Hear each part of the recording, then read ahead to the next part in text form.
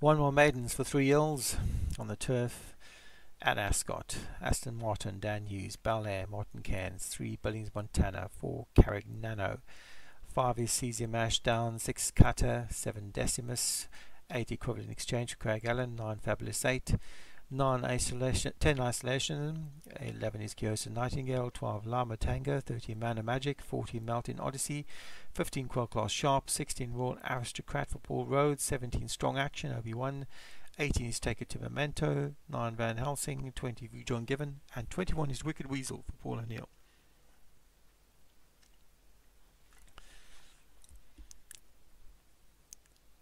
At the start, and away they go. Good break by most, and the red cap of Melting Odyssey has moved forward to pick it up, but quickly challenged now by Fabulous 8 and Decimus, with also on the wide outside Strong Action in the yellow colours.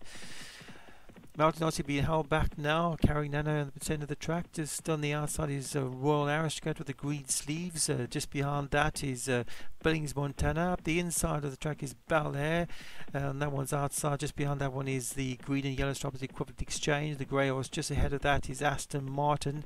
And just ahead of that one is Davy Robertson's Vu John Given. Up the outside of the track, just on the outside of Isolation is the Man of Magic. Just behind that is Take It to the Memento.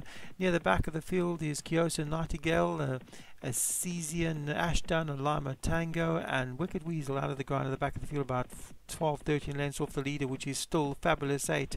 Fabulous 8 leads them in the yellow colours from Decimus, which has got the red sleeves and black body.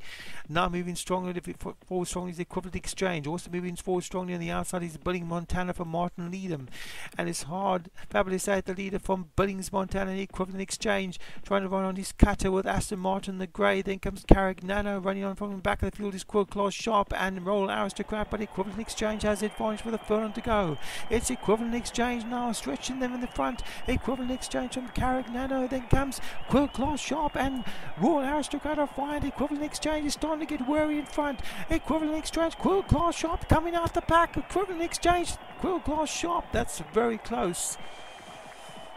Very close indeed. I think the angle normally seems to favour the outside horses, the centre of the horses, and it does look like Quill Class Sharp might have got there actually. Quill Class Sharp the winner from Equivalent Exchange. Got very wary near the end. Decimus back in third for Jim Murray.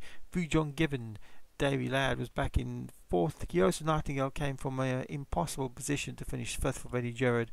And Royal Aristocrat back in sixth.